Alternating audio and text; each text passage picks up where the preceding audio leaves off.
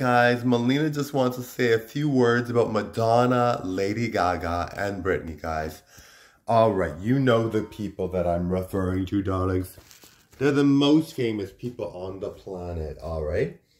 Now, according to Lady Gaga, years ago, Britney Spears had started her career and had really made her career flourish. Britney was so nice to her. And, of course, Madonna was the same way with Britney, and they're all... Like, Madonna was also the same way with Lady Gaga.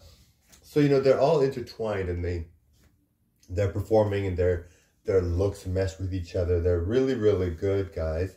I love those girls. They're so amazing. They've inspired me for years. Madonna was... Okay, so this is how it works for me, all right?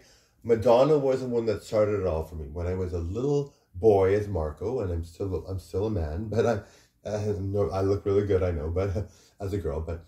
So I was Marco when I was a little boy, and I had watched Madonna, and I was like, oh my God. And so that's what started it for me all from the beginning. Now, my YouTube journey, Madonna had always seemed, you know, a cut above. She seemed untouchable. She seemed like she was someone that was never really encouraging others to perform.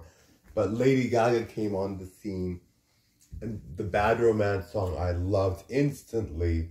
And it seemed like she was welcoming to newcomers. And she was like, I'm nice and be nice. And people that are nice do well. And I think people get rejected on when they perform at first. And then they get people to follow them later and all that. And she was always so nice when she talked. She was always so friendly. And she was always so like, you know, you always felt like you could be a performer when you heard her. You always felt like, hey, you know, this is a kind of girl that can teach me to believe in myself and do well. Madonna was the same way, but I was younger at the time too, so I was not into, YouTube wasn't around, so it was different. But anyway, thank you for watching. Bye now. Bye, everybody.